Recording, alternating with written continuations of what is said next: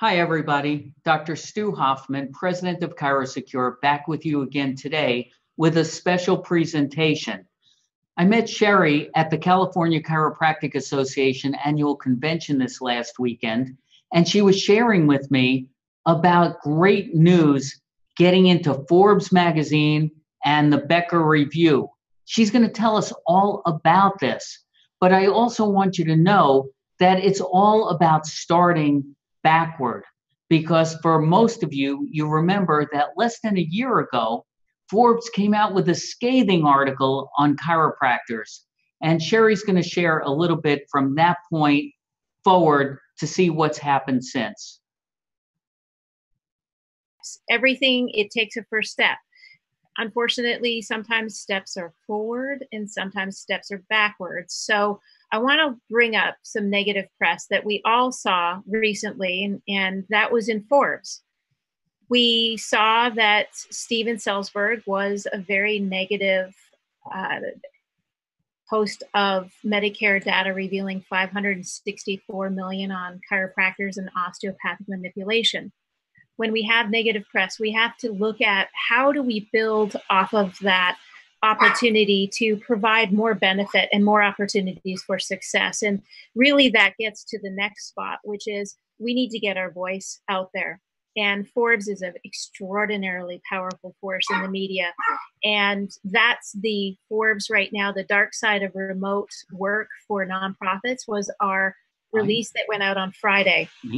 And the foundation, as you can see in this slide, is the hoster, the first time in Forbes to be able to really brand chiropractic as the expert. This particular article is great for everyone. We put nonprofits in because we were trying to develop relationships with greater nonprofits, and I'm part of the leadership council for the nonprofits. And we have to start somewhere and build from there. So the dark side of remote work for nonprofits, you could share this with every single one of your patients and they would appreciate it. Because essentially what it's talking about is we have a 140% increase in the work at home since 2005. And when you look at what happens when you're working at home is so often we put ourselves actually at risk. We just don't know we're at risk. And I'm trying to bring forth that the dark side of working at home can be that we're actually putting our neuromusculoskeletal system at risk for injury and impairment. The statistics show that approximately 4 million workers are working at home, either on a part-time up to a full-time basis. But let's be realistic. All of us are working from home now. We're all taking our work home with us, whether it be our soap notes or the reports that we need to write, or we're just doing email. So work is a relative thing. We're all doing something at home that involves the computer and the situation that we're at. And that's why I wanted to improve the ergonomic setting, talking to our consumers about what does it really take to be successful at home doing a desk job. And we put together some very simple things that every chiropractor should be talking to their individual patients with, looking at a supportive chair, trying to get maybe considering a sit-stand desk, looking at avoiding distracting locations, light. We don't think about light, but when your light in a room is poor, you're straining, and that eye strain can create headaches. It can create neck strain, the forward head posture that we're always talking about. And then, where's the screen? Is it arm length away or is it closer or farther away? We sit on the couch, a lot of us. We actually don't even sit at a desk. We're in a squishy couch and we love it. That can put us at risk. So we want our doctors of chiropractic to use this article, get it out to all of your patients to say, it's not just about working from home. It's about really setting up yourself for success so you don't suffer with neck and back pain. In fact, the labor force showcased a 51% of teleworkers actually have some degree or form of injury or discomfort in their shoulders, their wrists, their neck, or their back pain.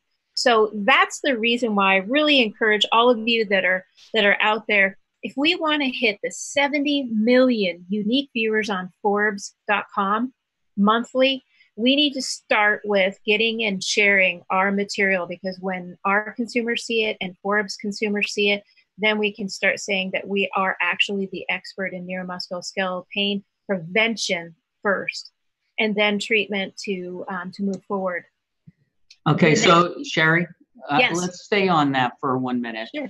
I want to talk about the article itself, because I think that there's going to be quite a bit of misunderstanding as to what the real intent is. The things that you described, that's great. I read the entire article. There's two things that are important to me about it. Number one, it is not a chiropractic article.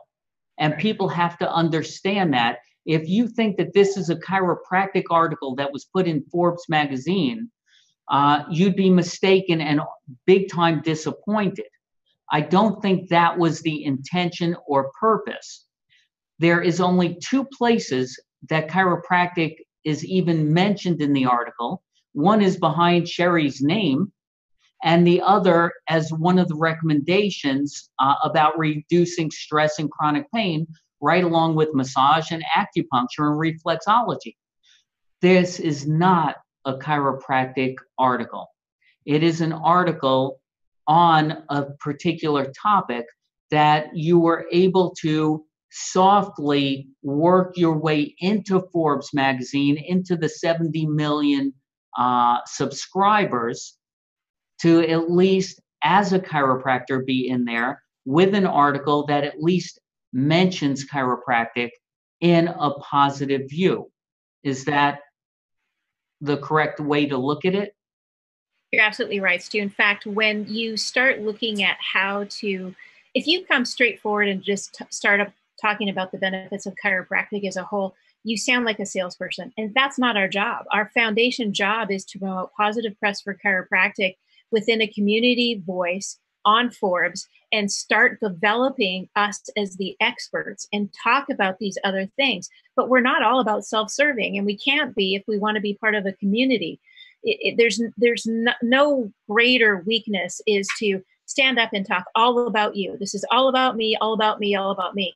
People turn off to that. What they really want to know is, how do I protect myself, my family, and my community from problems like opioids, from bad ergonomic situations, from poor posture? So we have to start the ball rolling and think about the entire community and what they need as a whole. So you're absolutely right. This is a really important aspect to getting a hold of information that the community can use and not look like we're just self-serving, but we're developing a conversation where we never had that opportunity before. In fact, when we did have that negative press, we had no voice at all. And now we're trying to build that voice up to share with the community, build their trust in what we're saying. And people can come to link into our site, because it'll say, you know, the Foundation for Chiropractic Progress. Maybe they want to find a doctor. Maybe they want more information. And that's the way to do it. And I totally agree. The reason that I bring this up is because I know that there are so many haters out there. Let's just be real. And a lot of the people that will look at it will say, this is what the foundation did. This has nothing to do with promoting chiropractic in the marketplace to the public or anywhere else. And, you know, they're right. But what I think a lot of people miss out on is that you, and I know it was you specifically, went to Forbes, who had such a negative attack on this profession, and basically neutralized 70 million subscribers from having more, hopefully, future negative attacks, to now working your way in with a soft article. I call it a soft article, to at least mention us in a positive light. And that gives us, I'm hopeful, as I know you are, because we discussed this, I'm hopeful that this is the entrance into the conversation with a group like Forbes, and maybe many others to come, that will allow more and more mention of chiropractic, more mention of chiropractic as an option for the opioid epidemic, because I know you've worked on that, but it's one step at a time. It's not like any of you that are watching this ever got into Forbes magazine to write a chiropractic article. So let's hopefully not be haters. Let's celebrate what we at least have. It's a massive, massive accomplishment to have made it in as a chiropractor at all. And it does say Sherry McAllister, DC. It says the Foundation for Chiropractic Progress, and it does include chiropractic as one of the modalities that is a positive option for people. So I just thought that it's important to go through that, because I think that, you know, one of the things that we want to see happen together is after this show, we want everybody to go and look at that article on there. We also want all of the doctors to get their patients to click on and see the article, because if we get Forbes to see that these articles are getting a lot of play, they're going to give more and more attention to what Sherry and the foundation is able to put out and put in an article. So let's not be standing on the sidelines and criticizing. Let's get in the game and help the foundation take this first step and make it explosive, so that we can make a real impact in a publication like Forbes, which is massive. Stu, that's very well said, and I really appreciate that aspect of it. Is consumers need to see the value of different options, bringing chiropractic into that massive media market and neutralizing some of the negative where we were never in this before, and having them open up the doors to us so that we can explore and expand and really deliver the quality of information that they need, so they're not getting the negative and often actually very inaccurate account of what chiropractic is. And that's one of the key pieces. I have another slide where I think your audience will very much enjoy is we move not just Sherry, I just wanted to add one last piece to that. You know, everybody that knows me and ChiroSecure knows that we're always approaching the stroke issue. And the reason we have to approach the stroke issue is because of all of the negative press that comes out trying to link the chiropractor to a dissection leading to stroke. And what my hopes are is not just the fact of getting positive press that mentions chiropractic out into the public. That's one aspect for me personally. But if you are a trusted voice to a publication like Forbes, who are they going to go to for responses the next time something negative shows up? And I'm hoping that it's you, because the value that that relationship has is almost as important as the words that are in an article that most people don't read in the first place. So let's start thinking bigger, and let's look at this bigger picture of what this one simple article, and I don't want to belittle it. I'm just saying it's one simple article in a massive publication that happens to, rather than be negative, mention chiropractic just a little bit in a positive way with some really good information. And I want to get as many people as we can to invest themselves into this so that we can move forward together. Please go on. I just wanted to get that point out. I appreciate that point, and I think everybody in your audience can definitely help their consumers be better at their ergonomic workstation. And I think as a group of chiropractors serving the community, it's patient-centered. We all know that the media is not always been friendly, but things are slowly starting to change.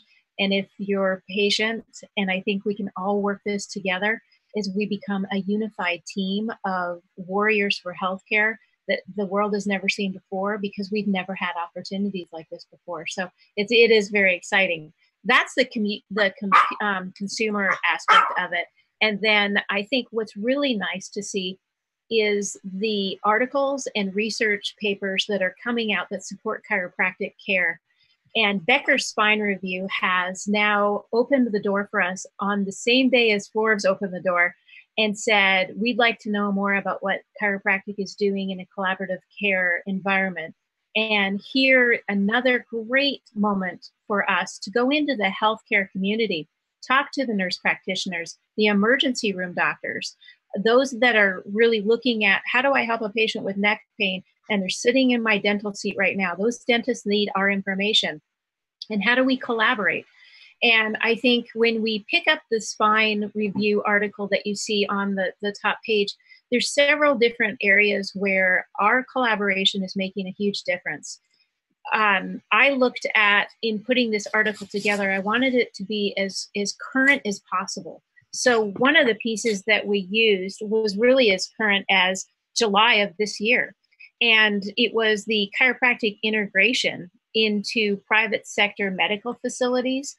And it was a qualitative case study. And it was through the Journal of Alternative and Complementary Medicine. And basically, it was the largest, in fact, one of the largest research papers looking at how DCs are utilizing evidence-based approach to pain care and collaborating within a multidisciplinary team, showcasing that we're not only having very positive patient satisfaction, which all of us know, but we're having a cost-effective and a greater productivity for the providers in that group. The second article, my apologies, the first one was not the largest. It was this article through the Open Network on the Journal of American Medical Association.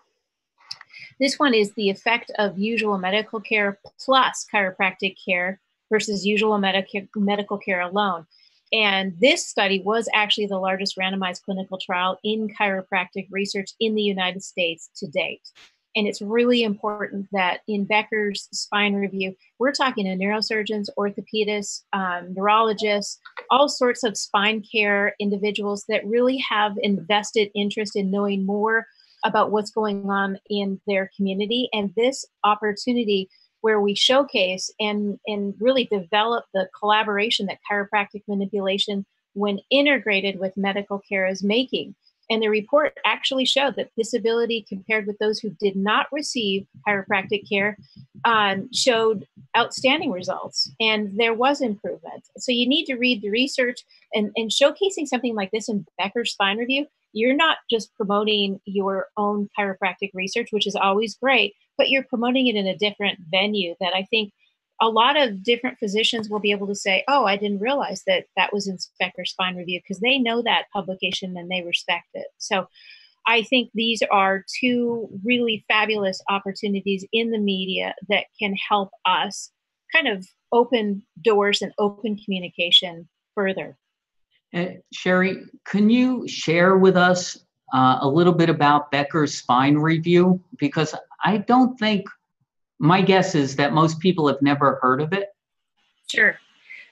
Becker's Spine Review is a very large community of medical doctors that treat the spine. And Becker's is also very well known and branded in a hospital, and they do a hospital review as well. So it's the news, what's going on in our communities in regards to hospital association. Becker's does hospitals and spine review.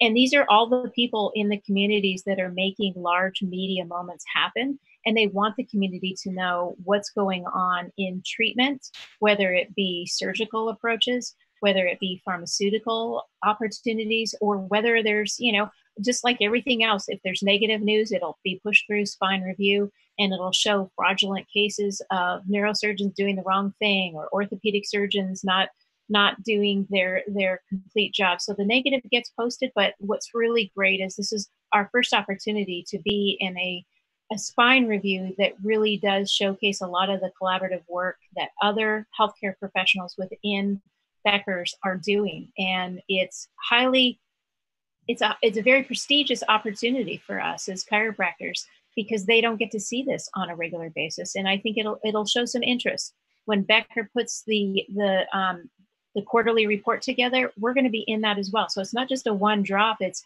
being able to promote ourselves and have other doctors in other disciplines see what chiropractic is up to.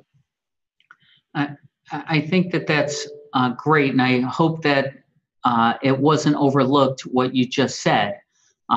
Becker's had asked you to be more of a contributor. This isn't a one-shot deal. And for us to be, as a profession, now part of such a prestigious journal, research journal, or review journal, I'm sorry, that puts us in a greater light.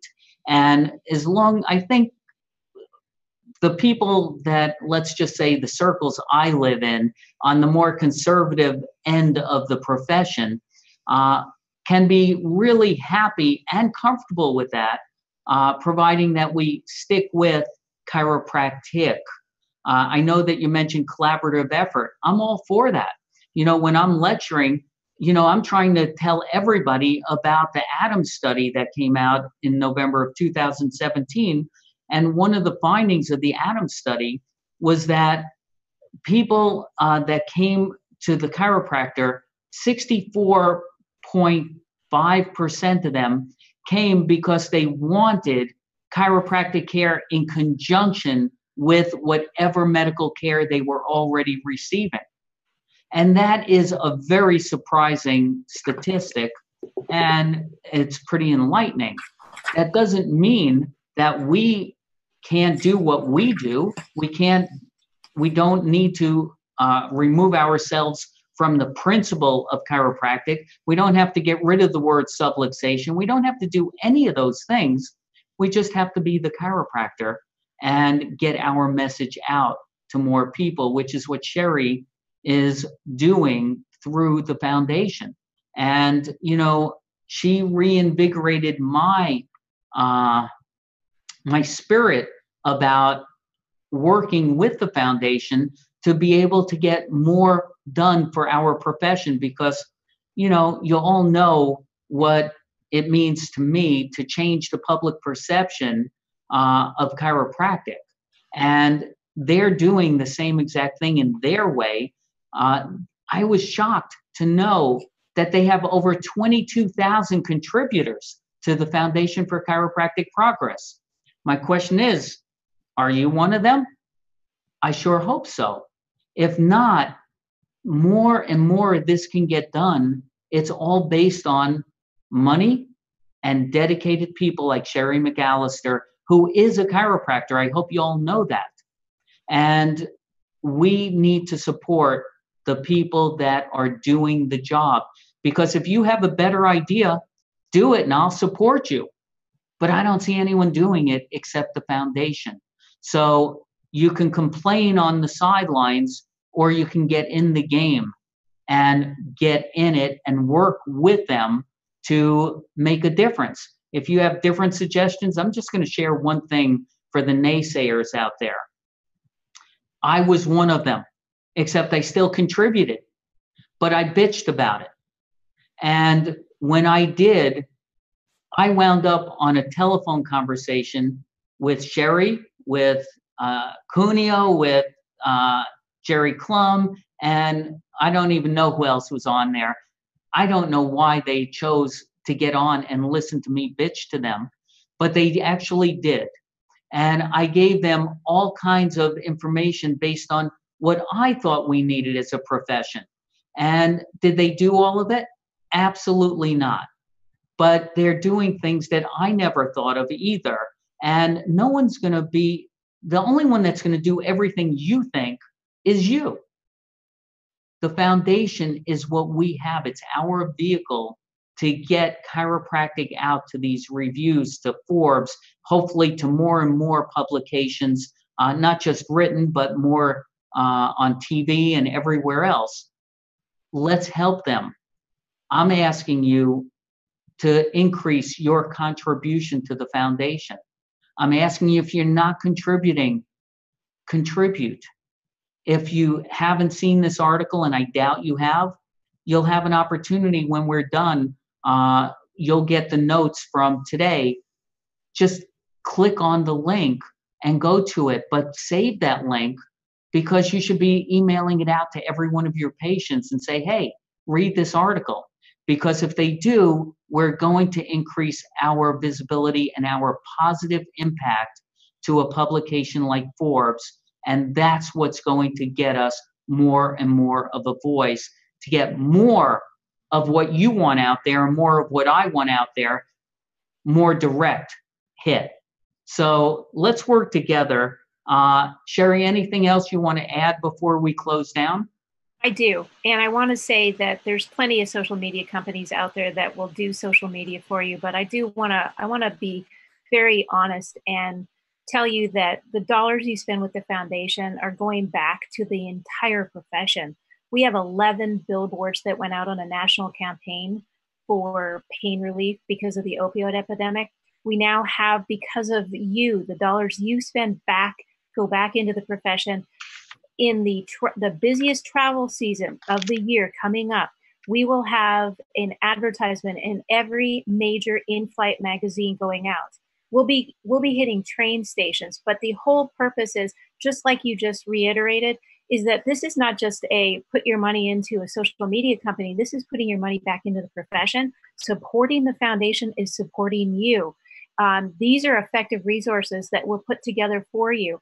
And when we have bad media, we want to be on the top of it so that we can either neutralize it or build more positive press for chiropractic. So the dollars that are spent go back into building out the safe and cost-effective approach to health. That resource is available for you, as well as the quality and cost-effectiveness of chiropractic care.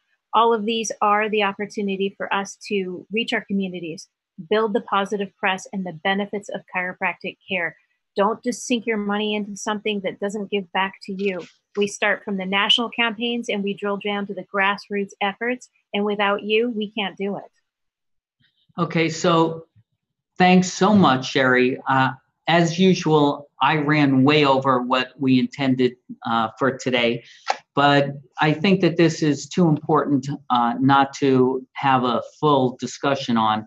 And next week, Sherry will be back on with Dr. Fab Mancini, so please tune into that. And those of you that haven't downloaded our ChiroSecure app, please do it so that you can be notified and or watch these events, right on your smartphone. While you're there, any of you that are not currently with ChiroSecure, please go to our website, ChiroSecure.com, fill out a quick quote form, at least give us an opportunity. I know you'll be happy that you did. And I just want to thank everyone for being with us and for staying tuned to all the events we have. And we'll keep bringing you new things each time we come on board. So thanks, everybody, and I hope you all have a great day.